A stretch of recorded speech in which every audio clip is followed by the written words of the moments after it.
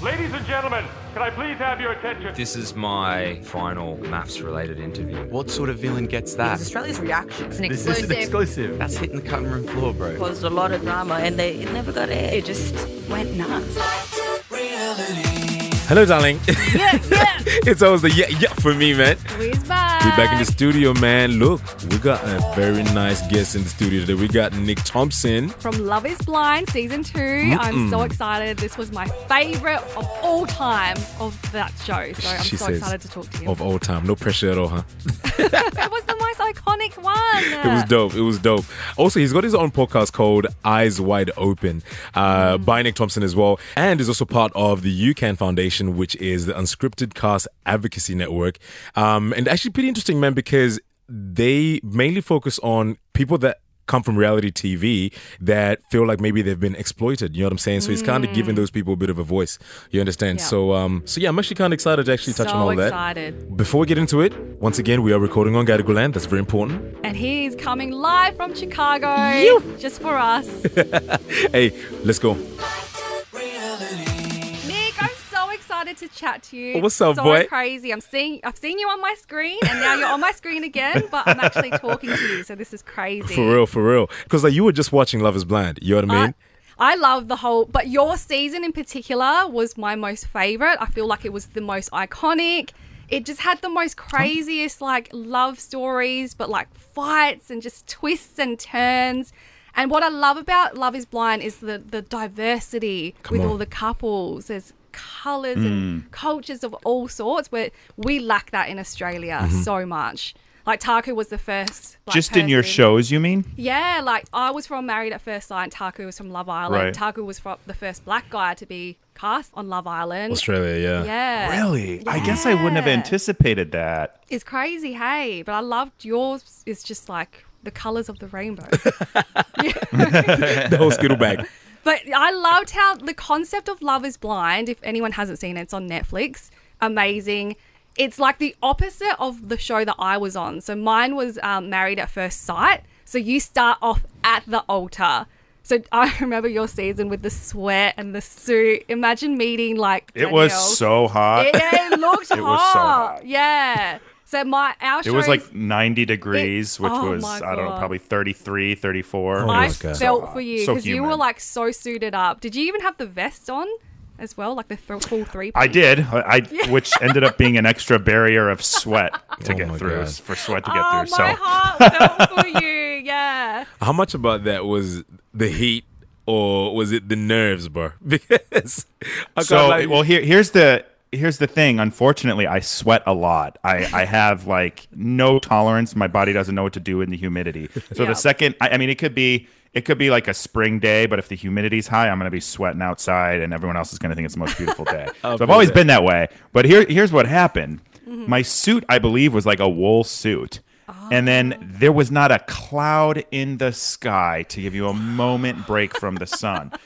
And then to top it all off, I knew I was going to sweat. And so then I start sweating, and then the nerves start there where it's like, now I'm sweating a lot. And I've always been a lot insecure about my sweating. Yeah. And so I'm just like, well, here we go. I guess this is going to be a growing moment for me. The whole world's going to see me sweating bullets. But man, listen, I'm also hot blood, so I actually understand what you mean. I always got to carry a washcloth with me everywhere. Yeah. So, Yes.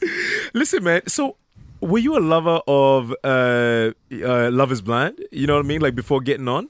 I had never really watched much reality TV. I had seen one season of The Bachelor, which I didn't even watch the whole thing, but I watched parts of it because we were doing one of those tournament brackets at work, and I wanted to be a part of that.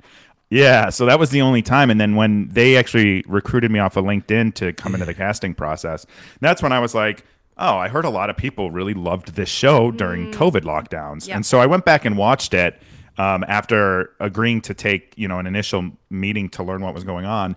And so I decided after watching season 1, I was like, oh, this kind of addresses a lot of my issues with dating these days. And I think this maybe can work. Like maybe this concept can work. Yep. But I was also through the whole casting process, which for me was from November 2020 until end of March, early April, when I was told I was part of the cast.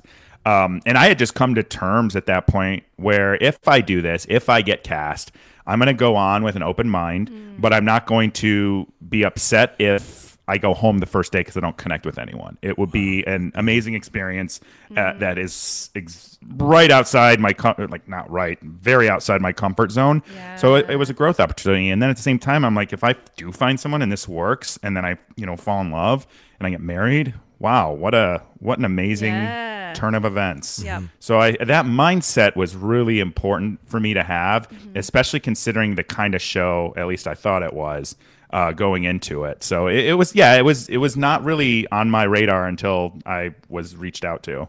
Wow. So just to give people, the listeners, a bit of content, it's like you guys are put into these pods and you can't see the other person and you get to know them through the course of time. And I want to know, what is that course of time? Is it a week? If you were all in after day 2. I remember you were sitting there like you were watching your favorite footy game, like right up against the wall. You were on the floor, like your body language was just all in. Like, how long is that process to get to know your person? So you're in the pods 10 days. Oh my and God. Everybody, big T drop here, but like I did not propose on day 2 or day 3 or whatever they made it look like. It was at the end. But what did happen at the onset was Danielle and I connected right away. In the first round you date everyone for about 7 minutes and you just cycle through them. It's like super quick. And it's almost, it's like, I was going to say, it's almost like a speed dating, but like on steroids, because you have to make decisions to eliminate people and keep people based on a 7-minute conversation. But there was something between Danielle and I that clicked kind of like right in that 7 minutes, and it helped her, in my book anyway, stand out to me as someone that I like, wow, I really want to talk to her again. Yep. And as time went on, we just kind of had this sense of when it was going to be each other in the pods, because you don't know, you just know what time you're going into them. You don't know who you're going to talk to. And right around day 3 or 4, she and I had a conversation where she was saying, I'm not really feeling anybody else. It's you or go home. I don't want to ruin this for you. I want you to continue through the process. Right. And I had kind of already decided for the most part. There was someone else I was talking to, but when push came to shove, I was just also trying to let the experiment play out, which is something, you get that pep talk every morning from the producers where like, let it play out. Don't hone in on one person. You could find out one thing and it could change everything because of the nature of the experiment and the speed at which these relationships are happening. But you know what, man? Like, that's just the craziest thing about being like in these experiments, because not to bag out any producers or anything, but it's like I think our intuition speaks very, very loud. You know what I mean? And you know who that person is when you meet him. You understand? And then now when you get another opinion that's coming in saying, no, like this is the experiment. You know what I'm saying? Like just stay in it. Yeah. It's kind of conflict. You know what I mean? Like, and you're kind of fighting like an internal battle. Did you feel like they kind of influenced your decision a little bit? So, ironically, for all the critiques I have of this whole show in the world of reality TV, the honest truth is they didn't really mess with me or my thought process much at all, or her, from what I could tell. In fact, since we connected so quick and it was so genuine, I at one point even asked my producer, I'm like, hey, am I doing this right? Wow. Like, you're not talking to me or interacting with me like you are with the other people. And her response was, no, you're doing it exactly right. And that's why I don't have to interact with you. Wow. So then when we would get those, sort of pep talks to say, hey, don't let this experiment, be ruined because you focus on one person too soon, too quick. I always thought they were kind of talking to us, but I never got like a personal conversation like that. And I think it was because everyone actually saw there was a genuine connection and they decided not to really interfere in that, at least up until that point later. Wow, man, that's beautiful, man. Because you know what? A lot of times, like I think, like both me and Selina can say, you kind of end up developing somewhat of a relationship with these producers. Yeah. You know what I mean? Like, and just like, they're kind of like, your counselor, I guess, in a way. And it's kind of messed up when you think about it because, I actually hate to say this, they kind of act like they care. Yeah. about what you're talking about. Yeah, we all know that. And I do think there's a level of care that they have as a human, but I also think they have a job to do, and part of that is maybe caring in a way that they can leverage that relationship later.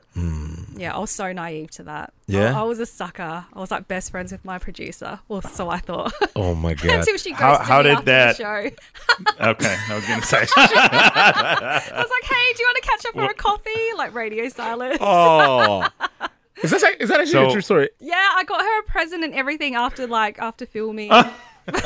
Oh my God. But she man. said thank And then- you. Yeah, okay, And that's I was good, like, that's would good you then. like to catch up for a coffee? Nothing. And I was like, okay, I understand. She's got a job to do. yeah. They all do.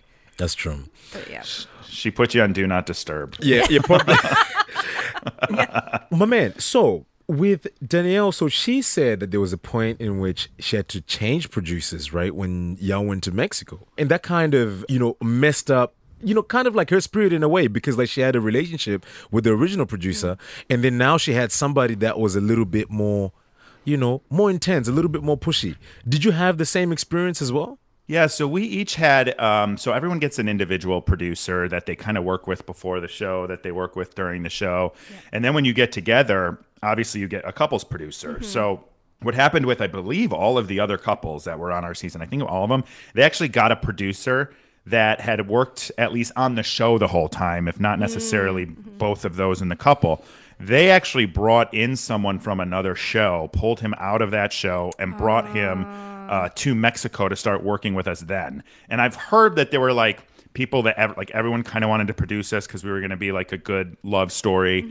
And then he came in, and I remember him saying, and this is the part where I was like, well, this isn't going to work in this type of environment, was where he said he didn't know anything about our relationship and he hadn't seen any of the footage. So he was going to kind of learn about it by basically being around us.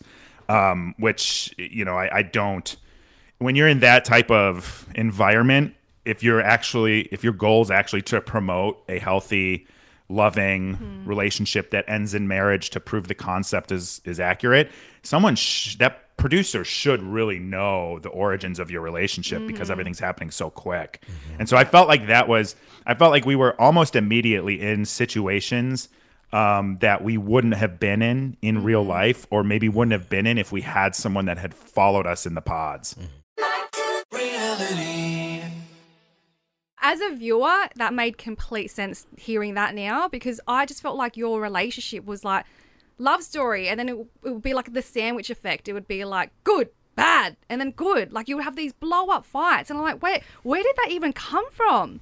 And then the next scene you'll be like, hugging and back together. Yeah. That makes so much sense now. I will also say too, a lot of the stuff. So this is where I'm like, this is like very manufactured in a lot of ways, because we had things going on in our personal life that were pretty intense during probably like the last 2 or 3 weeks when we were back here in Chicago, and we weren't allowed to like handle those. She had an issue in her family where someone was in severe need of family. My dad's dog passed away, and my dad is like older man, single man. All he has is his dog. Aww. He was devastated by it. And instead of, handling these situations and learning how to support one another and what we need in those situations, which is what you would do with someone you're engaged with, right? Yeah. Instead, we were sitting there having cake tastings and talking about student loans, and it's all this stuff where it was like our heads weren't in it, and we had more serious stuff going on sometimes than what we were, the situations or scenes we were put in. So you're just kind of on edge in a different kind of way. Yeah, I can totally relate. And then they just fill you up with so much alcohol. Well, that's what happened in my season, because I noticed those like gold goblets. What's up with those? Yeah, it's twofold. I think the first one is they don't want the continuity issue of trying to put an edit together with changing cup levels. But the other one is that they have become sort of iconic with the Love is Blind brand to the point where I want one. Yeah, you see posters now and it's just Love is Blind and the gold goblet. Yes. Wow. I feel like something as well that was so interesting about hearing the whole story, and I guess mainly the drama, like that would happen on scene, is I would say 40% is what happens on the scene, but the rest of that is what happens like at the crib, like, because like you guys were saying that you were in apartments where you'd get in and you don't have the key to go out. You know what I'm saying? So like the conditions were already crazy. So you, in your mind, like you're already kind of stressed out about, you know, how you're going to get water or food. Talk to me about those conditions, if you don't mind me asking. Yeah, so that was mostly when we were in Mexico and prior to that in the pods. So we would film 16, 18, 20 hours a day in the pods. And that we're not actually staying. That's a set. So that lounge, that's a set. Sorry to ruin it and burst everyone's bubble. But we stayed at a hotel that was probably 20-minute drive away. And when you get there, they take all your stuff. So you don't have your wallet, you don't have your credit card, you don't have any money, you don't have any IDs, you don't have your passport. And then you're put in a hotel room for a few days before you start filming, and then a few days before you go to Mexico, and then a few days when you get back from Mexico, but that time you're with your partner. And you're not given hotel keys, so you can't leave. And if you do leave, you have to go to a producer and get the key, and then they know you left, and then you know you're subject to blah blah blah blah blah, whatever the contract states from a damages perspective. If they send you all this crazy stuff, so that part right there, like you kind of get in your head and you get isolated. It's almost like solitary confinement, where you're just stuck in this room, and you know there's a little bit of light, but it's a hotel room, so it's not a lot of light, right? And so, or a lot of space to move. And I'm 6'5". I think I could reach up and touch the ceiling. So it was like, it was almost, a little more claustrophobic for me than maybe some others. But so that part's very isolating. And then when you get to Mexico, you're quarantining in Mexico for a few days. Again, similar situation. You had a little more freedom to like go to the gym and stuff in that hotel. But, you know, you're really kind of stuck at their behest and where they want to take you and what they want to let you do. It'll kind of make you feel a certain way, right? Because it's like you kind of, you know, isolated like in this room, and then all of a sudden you have to like code switch, you know what I mean? And be this, you know, person that's got the stage presence. You know what I'm saying? I would agree completely. I think where it really got to me, well, first of all, I'm an active person, like just walking my dog before we started this, right? I try to move around, like being outside in nature gives me, you know, peace. It calms my mind. So a lot of that was hard to do during this process. So just overall, I think that has its toll on you. Physically, I lost 15 pounds in the 10 days in the pods in the Mexico trip in 3 weeks. And you can kind of tell, I can tell anyway. Yeah, so those things definitely impact you. But what really sticks out to me, for me personally, is so you date someone for 9 days, you get engaged. If you get engaged, you get to see them for the first time for 20, 25 minutes the next day. Then you don't see them or talk to them again for days. And you're just sitting there gaslighting yourself. And I'm like, okay, maybe she didn't think I was attractive. What if she didn't think I'm attractive? Well, what's going to happen now if we get together in Mexico and something is off? What am I going to do then? Am I going to be hard? So then I start putting up walls. I'm like, well, you know, forget that. Like, then that's not the person I want to be with anyway. So then she's not who I thought she was. And you just kind of like go through this rabbit hole in your head while you're isolated with your own thoughts and not able to talk to the person you just got engaged with and was able to see for 20, 25 minutes. Oh my God. Was that because everyone had their own unique, like, little story. When you guys first met and locked eyes, was that weird? Because you've obviously heard each other's voices. You've got to know each other over like less than 2 weeks. Was that it's first weird? embrace weird? It's weird because you're sitting there and this is a massive set. I haven't worked in Hollywood movies, but I've done some independent film work. I wanted to be a filmmaker, so I know how it works. I am still amazed when I think about the size and the scope of these sets. Yeah, it looks huge. Yeah, so for me, we're sitting there, and there's going to be tech challenges, right? There's like 20 camera people and sound people sitting out there, you know, on the other side of the set waiting for this. So there's tech issues. So it's like, okay, we're ready to go, and then it's like, no, we're not. We got to do something with the sound and the lighting's out, whatever it might be. And so you're sitting in this room, and you just see their shadow, and then they walk away, and then they come back, and then you see it again, and then you walk away. And so you're just sitting there back and forth, and you're just sitting like, when is this door going to open, and how am I actually going to feel once I see them? Because, you know, this is stressful. This is very stressful. But it was really, it was funny because as soon as the door opened, you know, we just ran to each other, and it's awkward because you don't know what you're supposed to do. Do I hug you? Do I kiss you? Right. And so I had planned to propose again in this time, like in real life, right? which would be the third time because I actually did a trial run with her. That this didn't get aired, but I did a trial run the day before proposal. Yep. So I sent her a ring pop and said, let's run through this so there's no yes. surprises Yeah. tomorrow. Yes. Yeah. What's crazy about the whole, like, my show was Married at First Sight, but my marriage wasn't legally binding, whereas yours was, wasn't it? Yeah. Did you guys know that signing on to the show? Yes. So I did know about yours because I had Alyssa from Married at First Yes. Sight last season on my podcast, and she told me it wasn't legally binding, Yeah. which was a surprise because ours was. Like the Yeah. week before our wedding, we had to go down to the courthouse with our producer and sign a marriage license. And That's then crazy. as soon as, you say yes, that minister's like, basically, I feel like he turns around and just signs it. Yeah. So yeah, it's a legally binding And you marriage. knew that's before, like, signing on to the show? Yes, yeah, that is something Wow. that is very clear. Yeah. And there's like guidelines around all of that too. Damn. It's crazy. You would have needed some major cojones, man, to just go on there knowing that, maybe the person that I might be with might not be the one that I'm with for the rest of my life. You know what I mean? Like, it's a major contract, man. Because to be honest with And you, that's what I'm not sure if I would have done mine if I knew if it was going to be Yeah. legally Scared, man. binding. Yeah. You know what, the thing that I thought of, because I did think about that, and the way that I positioned it in my head was, I'm not going to do something that I'm not sure of. Mm-hmm.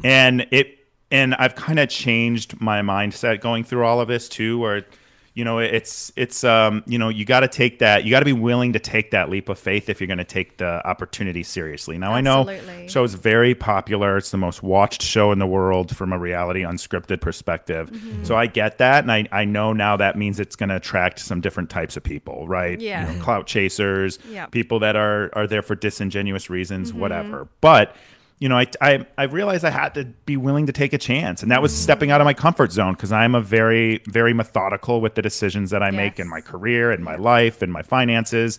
I'm very measured and I'm very methodical, and I take my chances when they're the most likely to pay off. So that was part of me stepping out of my comfort zone. But the other thing is, I always tell people, and I don't want to say coach because I don't make any money from it, but like I advise some people that reach out through my foundation or directly to me, and I advise them, I'm like, you just got to be willing to realize that you're going to have to take a chance either way, but be aware that person that's there on the other side of that wall or across from you on the altar, if you get there, you have to be really sure they're there for the same reasons as you, because otherwise you're going to be misaligned coming out of the gate, and that's going to be where the challenge is. Wow. I know. Wow. Because imagine going through this, meeting someone you think is your person, and that person turns out to be there for the clout. And in that moment, they decide, I'm going to say yes because this is going to be more financially beneficial or more fame for me as a married couple. Or if they're like planning to leave whoever at the altar all along. Yeah. And then you've just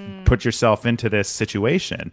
So you've just got to like think about all of the factors and all the potential data points. Man, and that's the hardest thing, man, because it's like here you are, you're trying to go into this experiment, so to say, with an open mind and an open heart, without really trying to overthink every single possible situation that might go wrong. You understand? And I always say to people, I'm like, the only thing that you can actually control is just your emotions and just yourself in general, because whatever happens outside of that, you're just backing yourself 100% and hoping that other person has got the right intention. You understand? So that's, man, like that would have been like the hardest thing for you. But I think something that I actually wanted to ask, like, off the back of that question would be the back to reality moment. Okay, so we usually, like to talk about these moments. Well, the name of the show is Back to Reality. What was your back to reality moment, man? And how was it like after shooting? I've had several back to reality. I'm like, come on. It's like when you have that dream, right? And you wake up and you think, oh, okay, I'm okay. And then you're actually in the dream still. So it's kind of like that. I think my first back to reality moment was the day after the show. Filmed, not came out. When all of a sudden they were all gone. There was no one telling me where to go every day or telling us where to go every day, what we were going to talk about every day. And then, the distraction of work before that. So you're never really like too clear on your mind. And when they dropped us back into reality, and we had a little bit of stuff of items that we wanted to do together. So the first night we had planned to go to this restaurant that she hadn't been to and I really loved. So we planned that. We went that. But it was so hard to plan what we were going to do and what our timeline for things was going to be, because you don't know what it's like to just live free, married to someone after a few weeks, where you're trying to integrate your lives together, but you're also trying to integrate family and friends and expectations. And, you all have expectations going into a relationship, and usually you work towards a marriage or, even exclusivity before the marriage by taking these steps together. Well, I feel like we were, no pun intended, blind and put into the steps, right? And they may not have been the steps that we would have taken should we have met in an organic way. So that was my first back to reality moment. The next back to reality moment was when two of my best friends said, Nick, we're not saying you're different because you're still you, but like you have stopped prioritizing your friends before the show and you spend all your time with your friends from the show. Right. And it was like a check for me to be like, okay, I'm not, and I have 6 friends. It's not like it's a process to spend time with all of them. We usually all do it together, right? But that was a moment that really clicked for me the summer after the show came out, where I was kind of like, wow, I'm actually hurting the people that are my reality, right? Yes. In exchange to go do what, and I have no issues. I choose not to hold any grudges or anything or any negative feelings towards anyone from the show, but like they weren't my people. Yeah. Right? Like we became connected, right? We became bonded. We went through this insane experience together, but they weren't my people. And the reason that is so much is because I feel at best when I'm with my people because I've done so much work to make sure I'm surrounded by my people. Exactly. Because there was a long time when I wasn't. There was a long time when I would give so many calories to people that would just take and I would get nothing in return. Yep. And so I learned all of this over the last 5-6 years through therapy and removing people not meant for me and putting up boundaries around people that I like that were important to me, but I couldn't handle on a regular basis. And, sometimes I'm sure it happened the other way. So for me, it was kind of like, wow, I spent so much time getting here and now I'm going to leave that to go back into an environment that isn't really comfortable for me. And I didn't ever have interest in being a celebrity. I don't really aspire to that. I aspire to people to think and talk about ideas, not people, not, watching it and stuff like that. So it was really difficult for me to hear that, but it was a reality check moment for me. And then the last time I would say was after, so my divorce leaked from TMZ a few days after I was served. I didn't tell it all happened very quickly. I didn't tell my family or all of my friends. So that leaked and I wake up on a Sunday morning to missed calls, text messages, the news outlets wanting interviews. And I'm just like, I barely processed that we're not spending the rest of our lives together. I can't explain everything to everyone, So that was, to me, that was like, okay, I'm going to be doing this in the public eye. And it just started there and it segued for it barreled for 2 months-ish, in which that 2 months I obviously was served for divorce. I had lost my job. I had been smeared in the media. I had been hearing, people from the show talking negatively about me and my relationship. People on the internet were speculating and spreading rumors that I cheated, that all this stuff. And it was just all these things coming at me. And it felt like the world was a freight train. And I finally had a realization that I needed to step away from this at the end of last year. And I needed to get back to my reality because unless I'm around my friends, unless I'm around my family, unless I'm around the kind of people that I need to be around to feel lit up, to feel energy, I'm just going to continue to be sucked into this world of all this excessive drama and people commentating on me that don't even know me. And that wasn't and of course I end up stepping back into it, but that wasn't for me, right? That wasn't for me at that time. I needed to heal and I needed to heal myself and I needed to prioritize what I needed to do to get back to the state I was in before the show. Because I had hit rock bottom, went off social media for over a week, just didn't even open it, deleted the apps, stayed out of it, and just started to think, what do I need to rebuild myself? And it was, I need to get back to my reality. Wow. 100%. Did you make any good friends off the show? And you still keep in touch with any of them? I have some casual friendships. I'll exchange texts with Shane every now and then. I'm friends with Jeremy Hartwell, who I started the UCAN Foundation with, which is the Unscripted Cast Advocacy Network. He was gone after a few days of the show, but you know, that's the thing with these shows. Your experience is your experience, and you can't let anyone else tell you what it was or tell you what it should have been. And you know, I know he had some really big challenges that he's overcome since coming out of that as well. So we kind of stayed friends through the time, and this whole UCAN Foundation has brought us even closer together.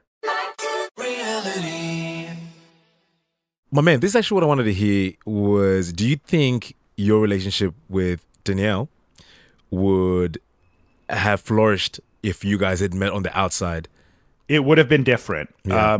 I think there would have been, I think there just would have been more time in between these things that created such hyper mental states for both of us. And I think that the organic nature of that and the, you know, slow roll of a relationship instead of the barreling down a hill, I think we would have been able to identify potential challenges and worked on them one at a time as they came up instead of coming out of a predetermined, 7 weeks where you don't really have any very much real life interaction and real life experiences with each other. Wow. So I think it would have just presented more of an opportunity. She and I recently not recently anymore, like 5 months ago, reconnected on my podcast and talked through all of this. And we both agree that if we would have had the time and we would have had the tools, that we probably would have had a completely different relationship. And whether that works out or not, or worked out or not, who knows, right? Yeah. I can't put a genie in a bottle, but I think we would have had a completely different experience, and that could have yielded different results. Absolutely. But at least what you can be proud of is you went in there with, good intention. Yeah. Most and I will say I am most proud of myself for staying true to myself. Come on, man. Now, I had moments like I shared where it was, you're spending too much time with them. Like you're missing key things that we do all the time together and all of this stuff. So, taking that aside, like I never acted out of character. I don't look back and think, oh man, that was out of character. I really shouldn't have done that.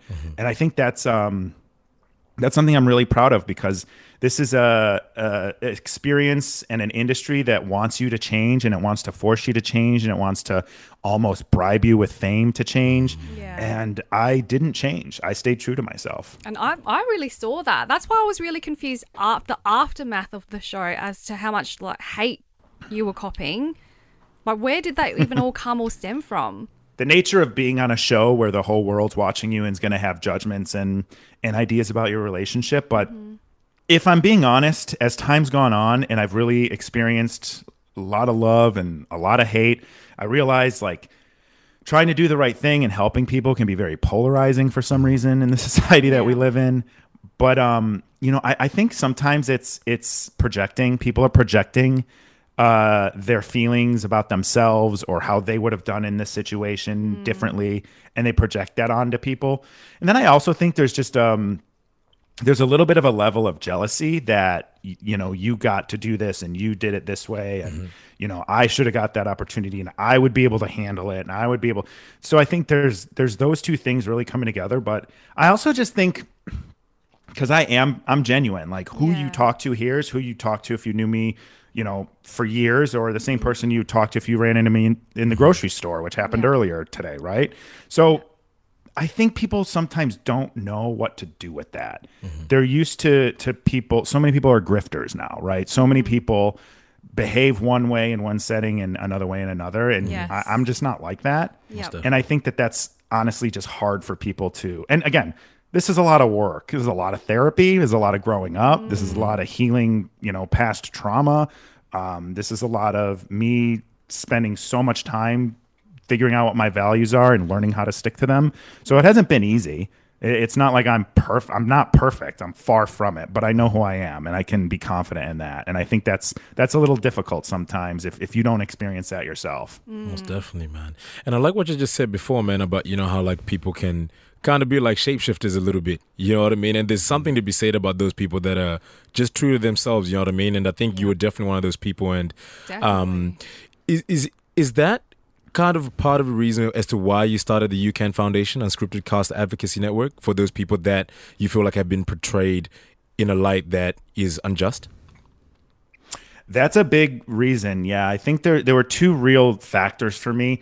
As I said, like once I stepped away from it at the end of last year, and I stopped listening to, my agent or PR people saying do this, don't do this, and not that I really listened to them, but it added pressure, right? Yeah, so I would definitely. double.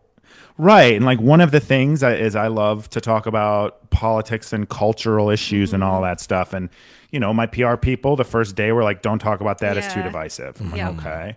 Things like that. Or I like to talk about mental health. And they're like, great, keep it high level. Don't get too serious because you're going to turn people off. Okay. And then it's like, well, I like to make a lot of my own products. I make my own soaps. I make my own cleaners. I make my own Toothpaste. condiments. I want to know the toothpaste Yeah. thing. What was up with that? Yeah. Is that why your I've been teeth are making so my own- white? Look how straight and white I these think teeth so. are. Let's just say my dentist and I never have a conversation negative about my teeth. It's a keep doing what you're doing, maybe floss a little more. So Wow. Come on, okay. I'm doing this for 10 years. Wait, how did we just go from UCAN to teeth? It was just that scene stuck with me. I don't know why. Because Nick makes who makes their own toothpaste? I know, man, I know. So strange, but so I do. cool. Yeah. Sorry, going off track. So, with the UCAN Foundation, as I stepped away and I stopped trying to be an influencer or be a public figure, and I just was like, I'm going to be me again. Like, this is where I'm comfortable. Yep. I started to really, and I'm a reflector. I'm a thinker. I'm like, what went wrong? What could I have done better? How can I take this forward and do better next time? That's how I think. And as I started doing that, I was like, how am I supposed to act different when I don't have mental health support aside from my own therapist who is living it in real time with me, right? How am I supposed to come out of this situation married without help from a counselor or without help from anyone on the show with like, here's how you do this. We have a blueprint or we have recommendations. And they give you like some very high level recommendations, but they don't actually like give you the tools. And so that's where I kind of was like, wait a minute. Okay, this is an issue. And I saw what it did to Danielle. I saw what it did to me, or experienced what it did to me. And then I experienced what it did to our relationship. And to reflect on how much this hurt both of us, it was obvious to me that like there's a huge gap here. And then the legal thing, these contracts, you both know, these contracts, they own you. Yeah. They own everything about you. They own your story. You don't even have the ability to tell your own story the way you experienced it. Yep. So these contracts, it's like, are these legal? What's legal about someone saying they can defame you? That's illegal, Yeah. right? So there's like, can you sign away these rights? So I started really thinking about all of this stuff. And, Jeremy had been talking to me, my co-founder, about this foundation, and he wanted it to, he was very like straightforward with the legal stuff. And I'm like, I'm bored listening to you talk about it. Like, I know we need it, and I know people need that legal advice, but like what we needed when we left immediately was mental health help. Wow. Like we just needed help. We needed, and he used his psychologist. I had been working with my therapist, but those resources aren't readily available. So the foundation is there to pair you up with the resources you need pre, during, and post show, so that you can prepare yourself. You know your rights, and you know how to say no, and you know what to expect as best as you can. Because I do argue, until you go through it, you have no idea what you're getting into. You can think it, you can hear someone tell you, but how you experience it's going to be completely unique to anyone else. So I thought we needed that. And I thought we needed someone to advocate for change in this industry because, and I know this now because I've talked to people across the entire world, from The Circle, Married at First Sight, Fuckboy Island, other shows similar to the one that I was on, competition shows, cooking shows, all of them, and there's so many stories, and they're all the same. They're all exploitative.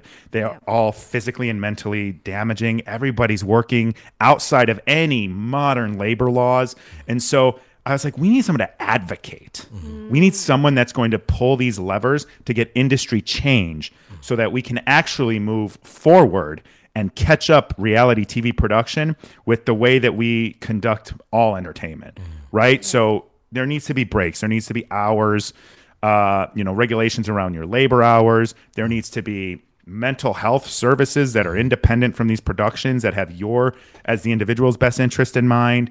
We need we need contracts that are not 100% one-sided toward production, that you have control over your likeness, that you have maybe residual pay, that you have access to these basic resources, considering the entertainment being extracted from your labor and your existence.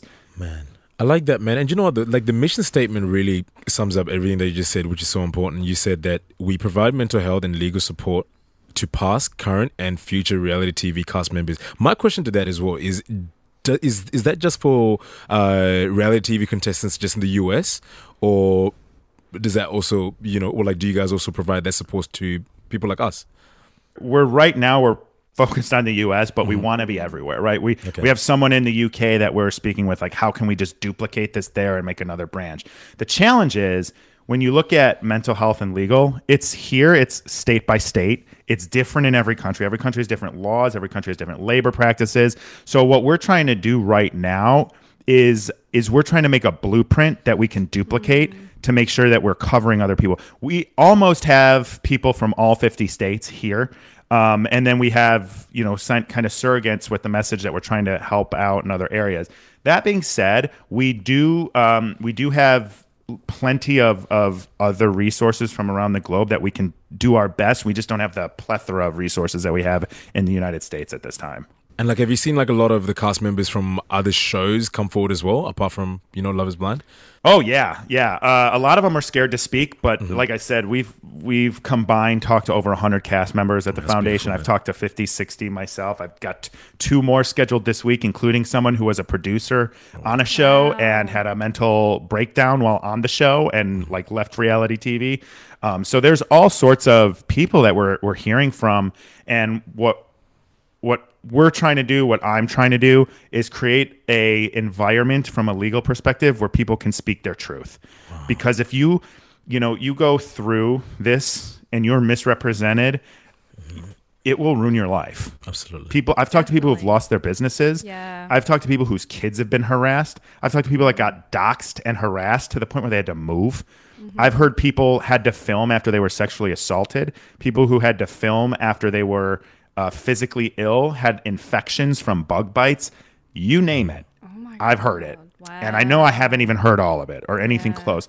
And it's an industry-wide thing. This isn't about my show. This isn't even about that production company. This is bigger than Netflix. This is an industry-wide phenomenon of an industry that has escaped regulatory labor practices and can basically conduct these games or these shows like it's the Hunger Games, and then everybody's lining up to watch these things and watch these people just be totally damaged from a mental, physical, and oftentimes public image perspective. Wow, well said, man. That is beautiful, man. And I really love hearing people talk about something that's very, very close to their heart, man. Because this sounds like it's actually something you're very passionate about, and even like me, reading about after you came back from the show, when you were kind of struggling to find a job as well. That was so sad for me, man, because it's if a show can ruin your entire life like that, man, is it even worth it? Well, I didn't even get a bad edit. That's the thing. Crazy thing. Yeah, what happened to me is I had some negative headlines, whatever it was, that contributed to me losing my job, but it wasn't everything. But what changed is people were scared to bring me on if they were. I've worked primarily in startups for the best parts of my career. They're afraid to bring me on and have their company associated with my name when they're trying to fundraise, when they're trying to make a name for themselves, grow their brand awareness. And as a marketing executive, I'm the face of a lot of things. I'm the evangelist. I'm the one that's out there in the public speaking about our company, about our software, about our products, talking to analysts who make decisions that will they or won't they recommend us? All of those types of things. And now I answer questions about that as a whole separate part of the interview process, which is something that I would never have to do if I didn't go on the show. And sometimes I do it well. Other times they're just like, we can't risk it, or sometimes they just decide after thinking that's not the direction they want to go. And it's all, I don't blame the show, despite what you may read in the headline. I don't blame the show. I blame the experience. The experience is contributing to this situation. And, I've never had to have those interviews before the show. After this whole experience and the movement that you're trying to create, have you watched Love is Blind or any form of reality TV shows now since then? I watched Perfect Match because Shane was on it. Yes. And I promised him that I would watch it and let him know how I thought he did. Other than that, I can't watch it. Yeah, it's I feel too. you. It's triggering for me, but it's triggering for the stories that I've heard, and it's like I can't sit down and watch this and know that I'm watching something that isn't real. Yeah, and highly knowing manipulative.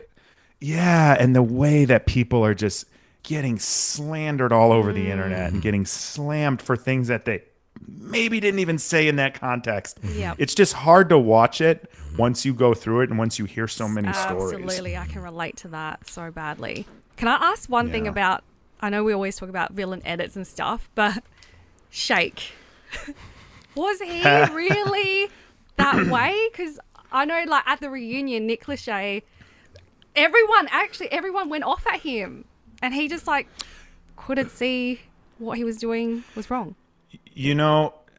I gotta say two things. I would have answered this differently 2 months ago. Okay. But Shake is unapologetically Shake. Yep. And I don't think he necessarily knows sometimes the things that he's saying or doing are hurtful to others.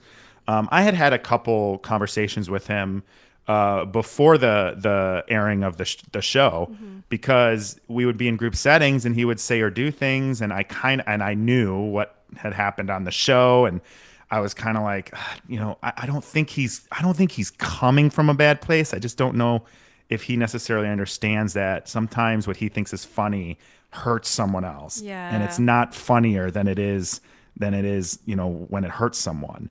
But I will say this. When the stories came out about me and my job struggles, he's the only person that texted me from the whole show to say, I hope you keep your head up. I know we've had our differences. I know this has to be hard. Keep your head up. You'll get it figured out. Oh my God. Thank you for sharing that. that. Yeah. And I haven't really shared that because I do feel like, I didn't like him for a long time. Yeah. And then and I'm like, did. maybe my initial take on him was, he doesn't mean harm. Yeah. And I do. I try very hard. Like one of the things I've learned is if I judge people by their intentions and not their actions, I can be much more forgiving and show much more grace. So it kind of reminded me, like, I don't think he's trying to deliberately hurt people. I think it's just an output of what he does. And so, the fact that he was the only one, while everyone else has commentary on it and he takes the time to text me, I think that says a lot about character overall. As a massive fan of the show, that has completely changed my whole perception of him. So thank you. Well, I'm glad. It did of me too. It did of me too. And when I saw that, I was like, that is kinder than a lot of other people. Oh, so definitely. I'll take that. Yeah. Hey, Nick, I've got one more question, man, before we wrap up. What piece of advice would you give anyone that's looking to get into reality TV right now? Don't do it. Plain and simple, baby. I'm kidding. The thing I tell people to do is like think about all the scenarios. Make sure your mental health is in great place. Understand that your entire structure of your day, which you don't even know you have sometimes, is going to be completely disrupted, which is going to impact your wellness. Right? Make sure you're capable of being resilient. Make sure you're confident in yourself and what you do, so you don't get put in any situations where you act out of character. And I think that's a lot to ask of the people that they usually, want to have on these shows, because they want to have people that are reactive. They want to have people they can push, that they can pump full of, alcohol or whatever it is. And so I just think people, I advise them, like, really do a self-assessment and see where you are and understand that even though you're good now, a lot of that has to probably do with the structure in your life, with going to work, seeing friends, seeing family, spending time reading, spending time on walks, like my case. All of that's gone. Yep. So just try as hard as you can to cover all your bases and know how you're going to keep yourself sharp in the thing. And be willing to walk away. Yeah. Be willing to walk away. Don't force it. Yeah. That's beautiful advice, man. My man, thank you so much for the time, man. I really appreciate you coming on. Thank you. This is beautiful, man. I'm so grateful for you guys having me on. I really am. One last thing can I say? Of course. I started a petition. Yes. I saw that. with Move On. Okay, moveon.org/reality. And this is to ask Netflix and all reality productions to put a disclaimer on every single episode. And that disclaimer, give me a second. I'm going to pull up exactly what it says, if you don't mind. And this is important because this show does ruin people's lives, especially when you get that edit, right? And you're not sure and you don't know it until it comes out and you watch it for yourself. Yeah. So the petition is to have a disclaimer put, and that is going to say that episodes are for entertainment purposes only, and the content can be edited, manipulated, and presented in any order for storyline purposes. So we just want that to flash on a screen at the beginning of every episode. Just like if you're watching a show or a movie based on an actual event or actual person, what do we say? Based on a true story. Yes. Based on accurate events. Yes. This is based on reality, but it's not necessarily 100% real. Yep. So I think it's only fair that we add this disclaimer to try and protect people from the harsh criticisms and realities of what the public perception is. Love that. Wow, that's Love beautiful, that. man. Powerful. Thank you so much, man, for sharing. Really appreciate it, and we'll definitely share that petition around. Yep. But man, thanks so much for your time once again, and Thanks, Nick. yeah, we'll talk to you soon. Yeah, thank you guys so much for having me. I really do appreciate it. Cheers, Nick. Thanks.